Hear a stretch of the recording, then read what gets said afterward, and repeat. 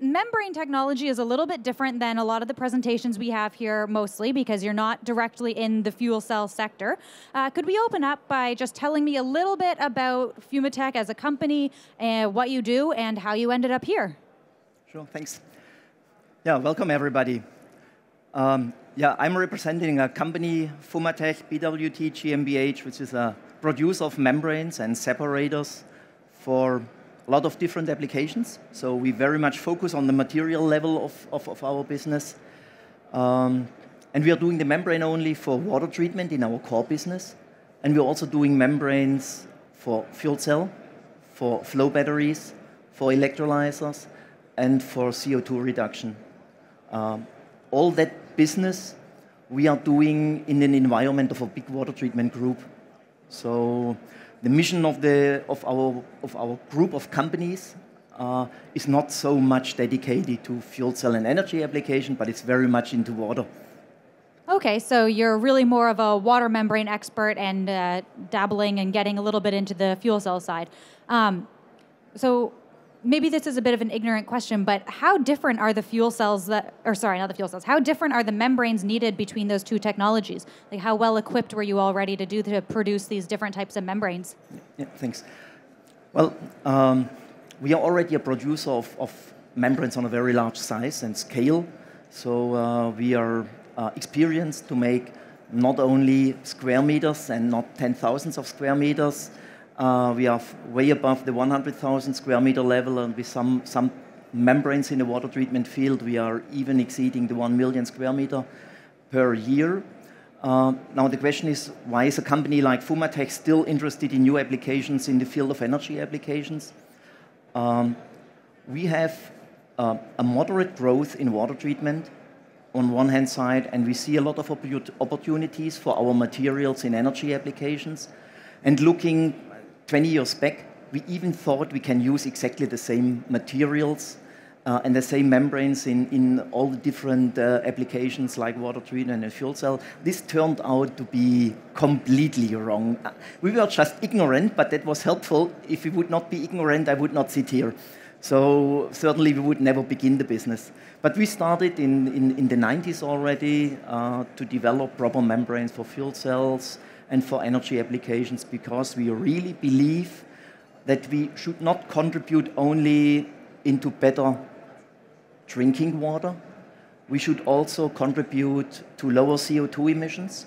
And what is better than to work on fuel cell?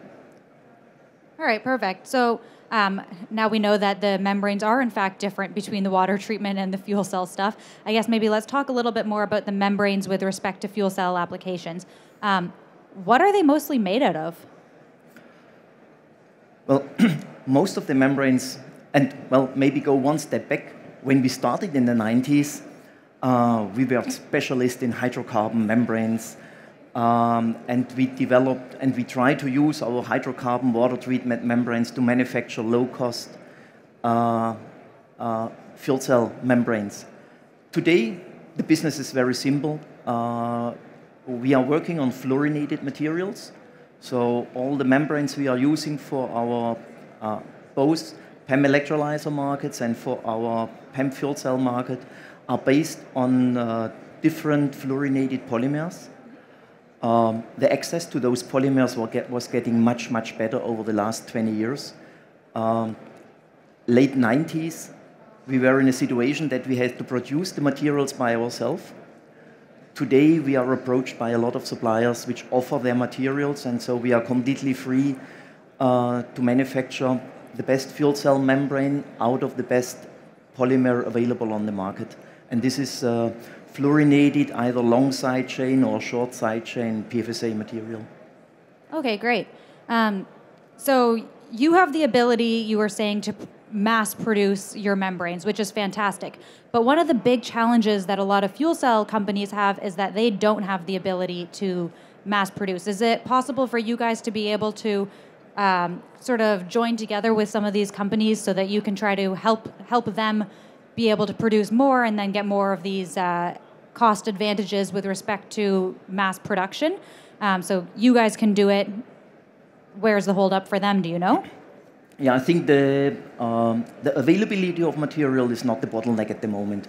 The bottleneck is the availability of real products, the availability of vehicles, the availability of stationary fuel cell systems. I think on the material side, in Europe, you have a fantastic range of products for all components of a fuel cell system. So we really suffer from turnkey systems, products, vehicles. And that is why we also decided not only to look into the material R&D and into the production, we also would like to visualize the whole technology. So we thought, okay, if there are no systems on the market, there is a reason for that. And can we show, in a sense, as a membrane producer, which is rather difficult, can we show and demonstrate fuel cell applications? And here we have a very great commitment from our board of directors to do much more than just to provide raw materials to our customers. Okay, can you give an example of a way that you've really shown what fuel cells can do, and more specifically what your membranes can do for fuel cells? Well, the first thing is for us, we would like to, especially in the time now, everybody is discussing about battery electric mobility. And I think especially now it's extremely important that you show fuel cell vehicle to the end user. And there is not so much we can do. We can just show maybe handmade products or tailored products to the public. And we can show fuel cell vehicles. And here we decided to do two routes, separately and independently. So one action you can see at our booth. So the bright pink car. The bright pink car, yes. It's excellent. So our group of companies, we are already sponsoring a lot of race series with the pink color. So we are sponsoring Formula One, and we are sponsoring other race series. And so we decided we should also sponsor some activity which is in the field of fuel cell. And we found a fantastic team in the Technical University in Delft. Really committed, 100% committed students, which have, let's say, the ambition to make a fuel cell vehicle in a year or more. I mean, some students are sitting here, and I know they work day and night to make this dream real. And for us, it's just the motivation. A pink fuel cell car, this is visible. So people see it. Right, so a huge issue with the fuel cell cars in general is that they're not so easy for the end user to get to, partially because they don't know about them or they haven't seen them or they're prohibitively expensive. So I think it's fantastic that you guys have something that's so eye-catching for people to look at and take a look. So if you haven't checked out the pink car yet, head over to booth B79, and I'm sure that the people from TU Delft will be happy to give you a little bit of a tour of that car. So aside from that, we were talking a little bit about, back to your membrane stuff, who are you trying to work with for your membranes? Are you trying to be, what sort of sectors are you trying to be into? And are you trying to go more directly to end users or more to a centralized section? Mm. So we have a strategy which says membrane only, first of all. So our typical customer is depending on the final application. We cover applications from CO2 reduction to electrolyzer to the fuel cell and also into flow battery. And so our customers are different companies. So when it is coming to flow batteries, which is an application for large size energy storage, we are directly selling to stack manufacturers. And FUMATECH is the leading company in Europe, supplying membranes to most of the flow battery companies in Europe. We are supplying to flow battery companies in Korea. I think even in Korea we have a dominating position. We sell into China, into the US, and into Japan. And in all cases, it's going directly to the system companies, to the stack manufacturers. Very different is the situation when we are looking into the fuel cell business. Our typical customer is either the manufacturer of a MEA, of a membrane electrode assembly. So we are selling to the company which coat the membrane with catalyst. and this is true for both fuel cell and electrolyzer, or we are in some rare cases selling to an OEM, and the OEM is doing both the catalyst coating and the stack manufacturing. The number of companies which is doing the whole integration is decreasing, which is good for me because it means we are getting closer to the market. The more you come to a situation that you have a real supply chain, what I'm used to have in water treatment, I would never sell to an engineering company which is making a system. I will always sell to the stack company. A clear supply chain for me is a good sign that the market is growing. And if we are coming to a position that we have a supply chain in fuel cell, I think this will help all of us to get costs down. Okay, fantastic.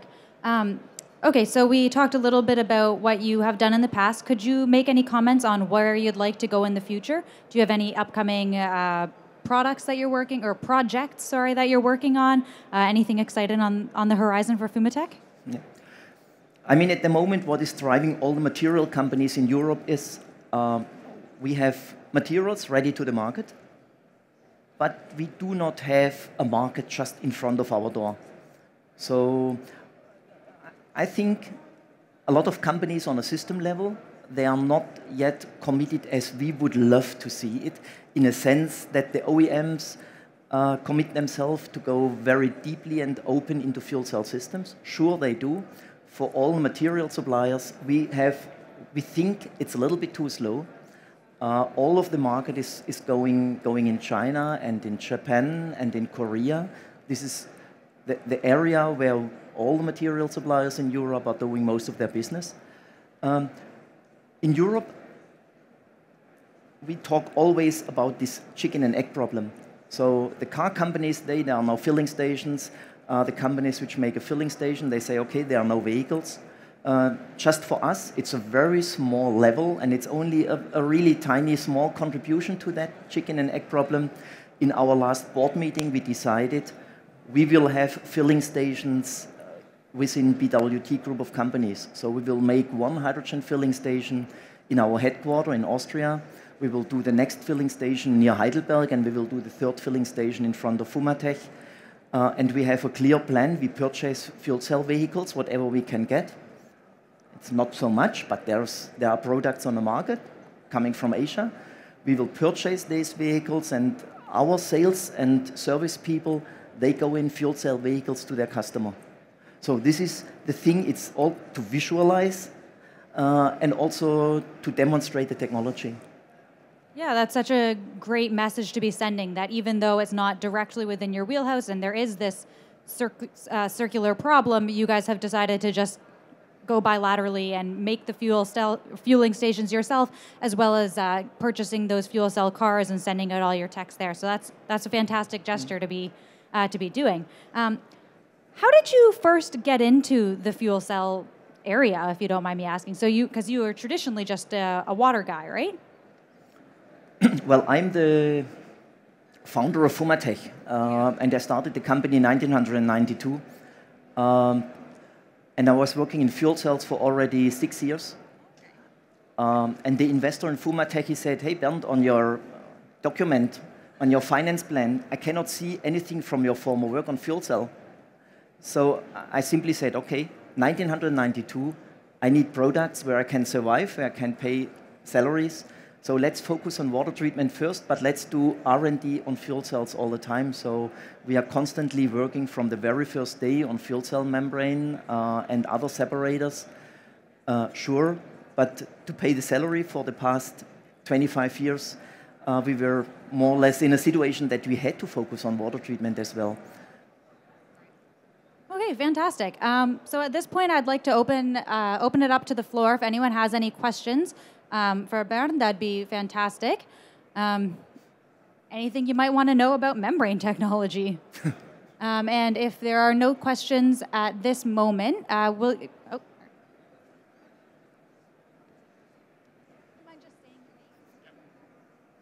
Olaf Jensen, DTU Energy. I'd like to ask to your interest in membranes for alkaline electrolysis. Yes. So in hydrogen generation, we are active in both areas. So we are doing membranes for I should not say the traditional. We do membranes for the PEM electrolyzer, but we do membranes for the alkaline electrolyzer as well. And we see that at the moment, especially the alkaline electrolysis is really doing very big steps to higher current density. Which means alkaline electrolysis is really competing PEM electrolysis in terms of current density. That means also in terms of hydrogen generation per square meter. Our focus is on the so-called pressurized alkaline, which is less sensitive to pressure fluctuations. So we have a real ion exchange membrane for both KO8-doped alkaline electrolyzers and water-based alkaline. So electrolyzers with an ion exchange membrane. Yeah. Thank you. All right, anyone else out there? Nope. All right, so if you do come up with any sort of questions that you want to ask, you can head on over to booth B79. Will you be here all week? Oh, yes, sir. I'll be there until Wednesday. I'm happy to receive your questions. There until Wednesday is not there all week. I'm not here all week, but there are a lot of specialists, or let's say end of the week, the real specialists are coming. All right, so make sure you head over to there before Wednesday if you want to talk to Bernd in person. Yep. So thank you so much for talking with me today, and I hope you continue to have a good time at the fair. Definitely. Thanks, Helen.